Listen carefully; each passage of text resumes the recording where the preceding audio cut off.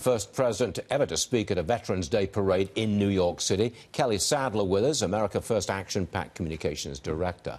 It seems to me like the president is going right to his base, or right to the people, I should say, really. He went to Atlanta. He went to the football game in Alabama. He's in New York City. Is this the strategy? Take the message to the people? Well, obviously, yes. And the president really is trying to connect with different constituencies. We see the campaign launch, basically a coalition for African Americans, touting all of his accomplishments within that community, including record low unemployment and increased funding for HBCUs.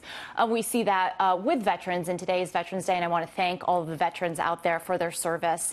And the president has, a committee for veterans, and he's passed the VA Choice Act so that these veterans can get the care that they need outside the VA system. So go to those groups, tell them what I've done. Yes, exactly. Okay? Now, I don't know whether you saw this, but I'm going to quote it. It's from the Washington Post. They got an op-ed today. This is about last week's elections, Kentucky and Virginia. Here's the quote. The vote counts from Kentucky, Virginia and elsewhere represent the latest hard data about voter tendencies, and on the whole, they imply that even in long-time southern bastions of Republican conservatism, people support a pragmatic, progressive direction in policy and a decent, inclusive style of leadership, okay? Decent, inclusive style of leadership. You know, what they're talking about there is the suburbs problem. That's what they're saying. Yes. Well, we have to put this in perspective. First off, the president was never on any of these tickets. So this is not 2020. We are not worried about losing Kentucky. We're not worried about losing Mississippi in 2020.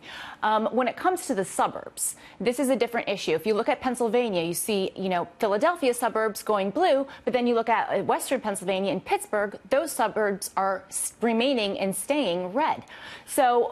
Okay, look, can you acknowledge that suburban people are moving away from the Trump camp and moving towards the Democrat camp? In general terms, that's true. No, listen, it depends on the Democrats. You did a segment earlier today. They are in a civil war. Now, when you juxtapose the president against Elizabeth Warren or Bernie Sanders, there was a New York Times Siena poll that came out last week that he leads both of these people when they go to these radical left agendas, when they're talking about Medicare for all, when they're talking about, taking away your Second Amendment, when they're talking about banning fracking. These are issues that impact suburban voters and that we are seeing they stand against. So they might not like the president's style, but they do like his policies, Stuart, and we're seeing that over and over again. All right, Kelly, thank you as always for being with us. Thank you. Appreciate that.